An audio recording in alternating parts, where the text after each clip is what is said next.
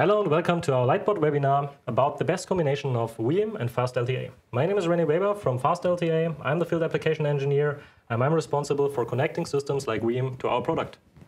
My name is Benedikt Däumling. I'm the senior system engineer based in Munich. I'm responsible for South Germany from Veeam Software. And we are here today to introduce you our, let's say, Veeam Backup Replication software with a perfect combination with FAST LTA.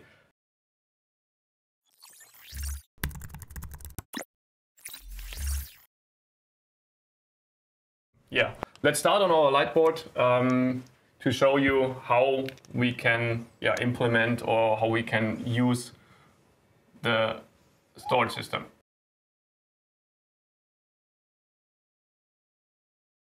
Let's start with an hypervisor where we pull out backups based on virtual machines or later then on, for example, a file server. So this is where we can get virtual machines from, and let's continue with our Veeam Backup Replication server, which has connected, let's say, keep it simple, backup to disk device. So we are flexible on our side, whatever we want to use. It doesn't matter if it's an SMB device or SMB share, NAS share, whatever, if it's a direct attached disk. But we have several positive effects if we're gonna use a FAST LTA storage system. So let's continue with our backup to disk. And yeah, René will go in deeper now to describe what are the effects if you're gonna use the FAST LTA system and how we can use this. Great, thanks. So first of all, as you said, you can use any backup to disk device as NAS storage. So what we actually do is we connect our system as a network attached storage, which means SMB or NFS, to your backup and replication. So just to show you what we're talking about, to get an idea, this is the so-called brick. The brick is actually a bunch of disks. To number it, it's about 12 disks inside. And these 12 disks are used as one volume. Volume can be extended by adding multiple bricks, but in the end, this is used as a volume. There are different brick types, and I will guide you through the brick types right now.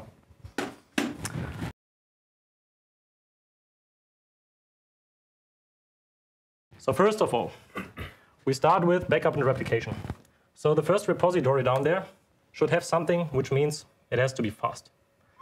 Therefore, we offer the Silent Brick Flash, which comes with solid-state disks. We get up around 900 megabytes per second. And this is actually perfect for the first repository.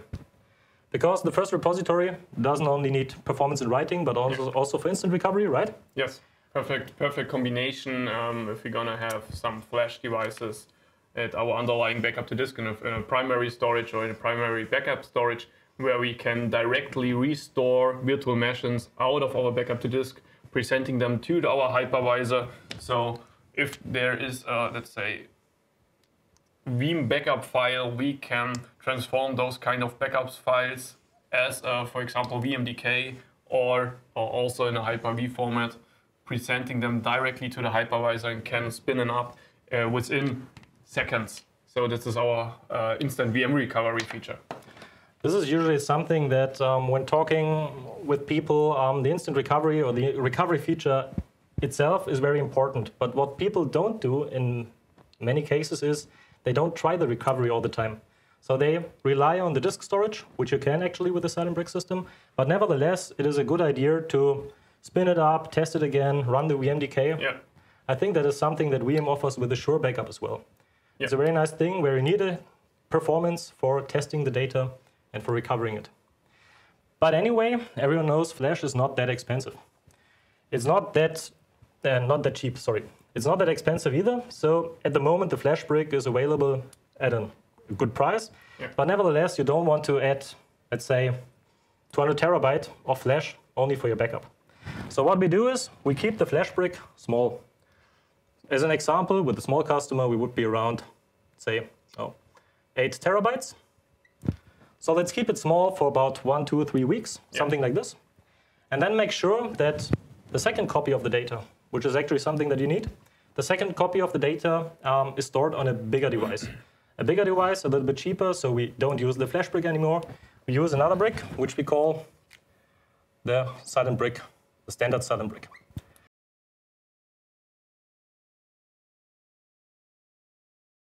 The standard silent brick is what I just showed you before. It is actually a brick which comes with spinning disk. So it's so-called silent brick.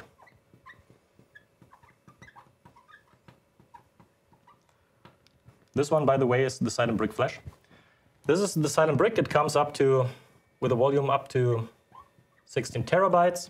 And here we can run a backup copy job directly from Veeam to copy the data to a second location or to a second device. So this means, in the end, you got your flash brick for the fastest instant recovery of the last, for example, 3 weeks or 1 month. And for over the next time, you copy the data to the flash to the standard brick. Like some archiving solution, or let's say some archiving copy, which is absolutely necessary to rule our 3-to-1 rule. Right. Right. To get out the data, let's say, air gapped. Also, if they are not real air gapped, but we will go into that deeper later. That's a perfect thing that you just mentioned. We got the flash brick as a performance thing, we got the silent brick as a capacity thing, but the last thing in the Veeam 3-to-1 rule is that you get, or have to get something that you can take offline, that you can air gap.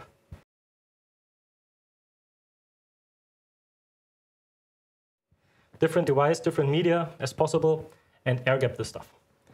So we got the solution as well. Just take another brick. We can actually take the same brick. Again, silent brick. Depending on the size of the full backup, it can even be smaller. So for example, 8 terabyte. Or you take the bigger one, 16 terabyte. You can also add multiple in this area. So how does it work now for air gapping? There are 2 possibilities. The first possibility is you address this brick as a virtual tape library. Which means this brick and all the other bricks added to the system will be addressed as a virtual tape library. Yeah. The virtual tape library means everything is controlled by Veeam. Veeam will control that the disks spin up. Veeam will switch it off again. Veeam will even be able to eject it, to export it. Yeah. So it's a very nice thing, but there's always a downside on everything. So I think tape has a downside, isn't it? Yeah. So also our tape integration is it's a physical, logical behind it, and I'm pretty sure there are some more positive effects if we're gonna use your new feature. So that's right. For example, you cannot do an instant recovery, can you? For sure. We cannot. Yeah. So for an instant recovery, you always need a storage device. It will take more time. So what is actually the better idea instead of using it as a tape?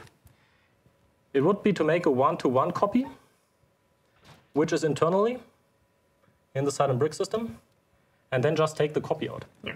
The big advantage of this is that the copy, you can put it in a vault, it's transportable media, but the copy in the end can have an instant recovery. You can plug it in, you can make your sure backup, you can test your data actually. That is something that you won't do on the tape, but you can test all your backups. Like a warm device, but with a positive thing that you just put it out like a tape, so you can combine those all kind of positive features combined from tape also with physical storage systems. Right. But in the end, you always have the choice. So today I can start with this. I can say, okay, make a copy every once a month, every once a week, whatever. Take it out, bring it into a vault, plug it in whenever I want and check the data. But whenever I realize that, for example, my tape backup would be smaller, because, to be honest, in this one you will have a full backup,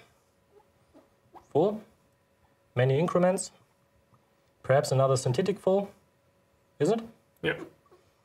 Synthetic full, another increments. Yep.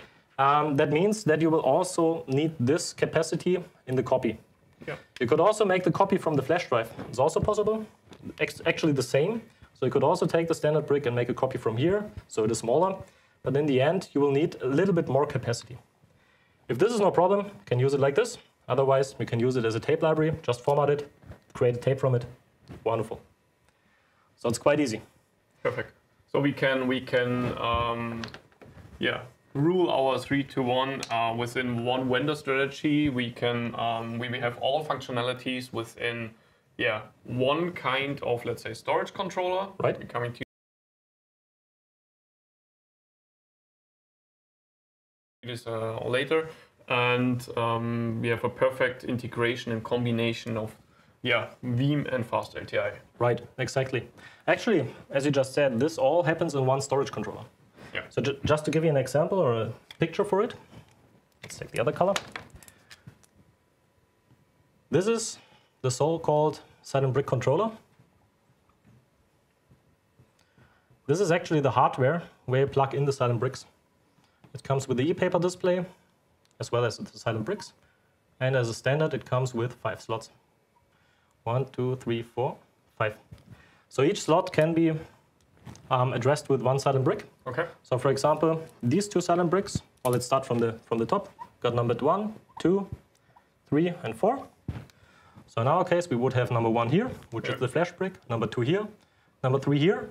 And since we do want to transport data, we would have number 4 somewhere offside in the vault. Yeah, that's what I meant with air gap backup. So we can just pull it out. We can take the brick and store it somewhere in the wallet. Yeah. Exactly. So this is actually what we do for a long time now, but this year Veeam comes with a new feature.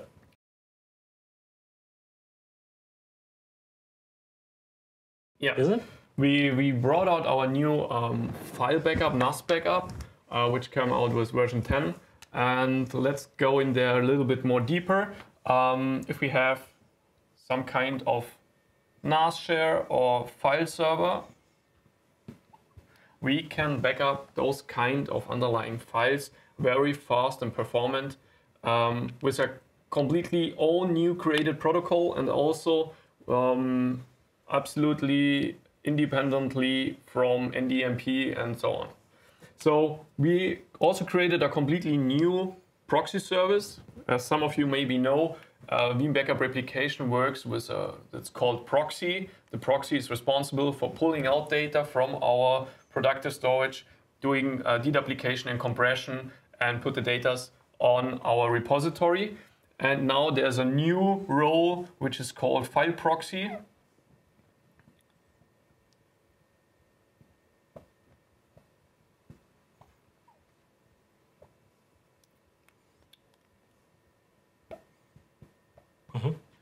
So, and we can scale our backup with the file proxy. So we can also use more than one file proxy to process one NAS or one folder containing in a NAS.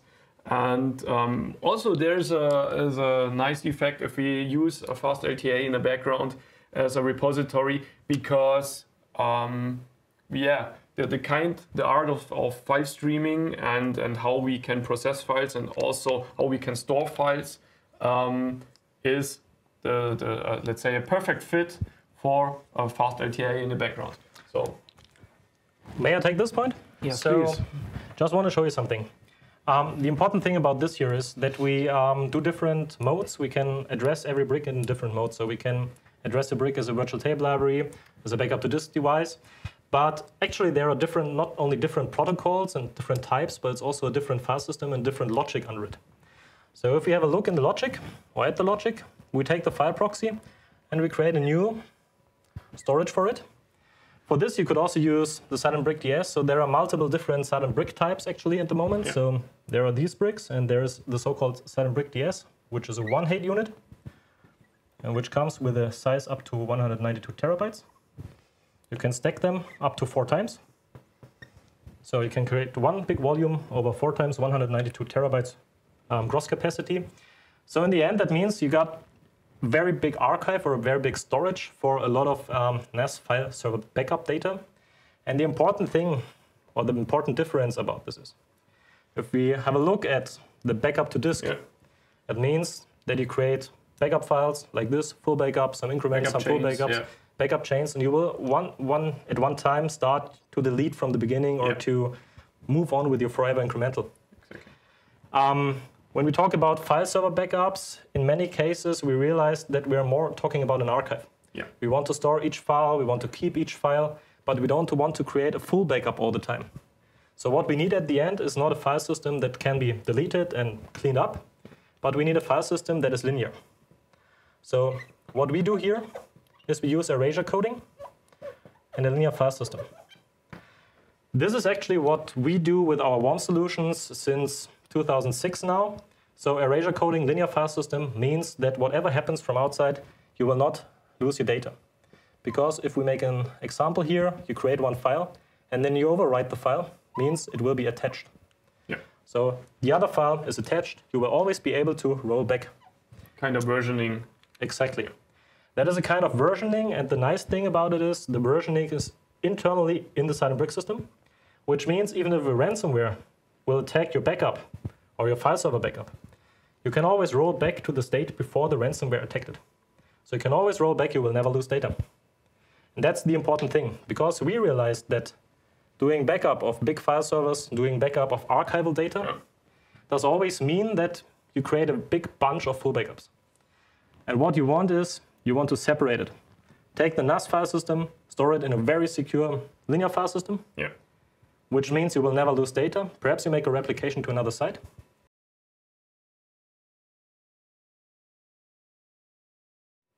And only take the backup data, which is always changing, like virtual machines, like your, I don't know, clients, desktops, whatever, and put them in the backup where you create the full backups in the synthetics. So we can also do, let's say, a 3-to-1 rule based on our NAS backup, based on a FAST LTA system with some, let's say, copy of our data, right. And we are flexible. We can attach more space to our repository if we see our file system growing up. And to be honest, files are every time growing up. Yep. So we are flexible in the processing by Veeam. If we by adding some more file proxies to scale this up, and also in the background as a repository. Exactly. So actually, my recommendation would be to separate the data, as you can do it right now, and take this one as a replication to another site. Absolutely. But nevertheless, there's the request to transport even the file server backup, the NAS file server backup, transport it, bring it to somewhere else. And that is actually something that is very nice, because if you take a Silent Brick down here, for example, let's say number 5, is our file server backup. File server backup. And you want to transport it, for example, once a month. Nevertheless, it's a linear file system, so you won't lose data. Anyway, you want to transport it. It's actually no problem, because you just create a copy or a clone to another brick and take it out and transport it. There's actually no rocket science. Everything happens in the system. So you don't use your network bandwidth. Everything happens in here. So it's our job. Yeah, which is also a perfect fit, because this is the opportunity to do, let's say, something like a tape out of your NAS backup files. Exactly. That's how it works. So in the end, you can see that we got different methods on our side. There are different possibilities on the Veeam side. And actually, the combination of both is the very nice thing, where you only need one file or one controlling device. It's only one hardware, you got one service contract, everything is wonderful. And you can solve your 1-to-3 rule, 3-to-1 rule, sorry. Yeah. You can solve your file server backup, as it comes with Veeam 10 now, and you can be happy. Great. Thank you for a deep introduction about all the kind of features and how we can solve, hopefully, many of your, let's say, backup requirements. You're very welcome. I just mentioned one thing that I forgot to say. Let me just add one more thing.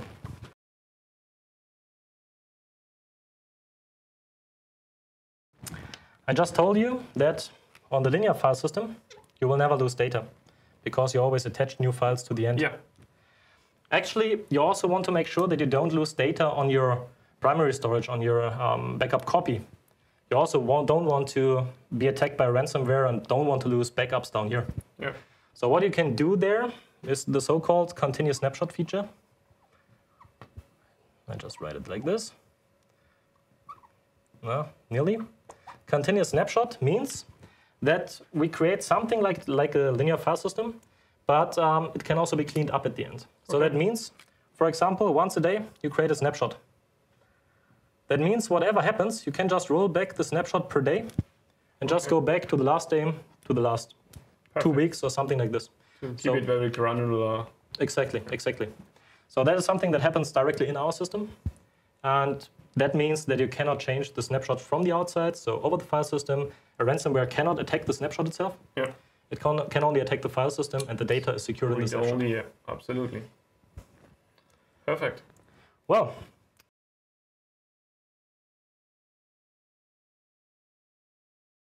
I hope you liked the presentation. I hope you get a clear picture about the Silent Bricks system in combination with Veeam, which is a wonderful product.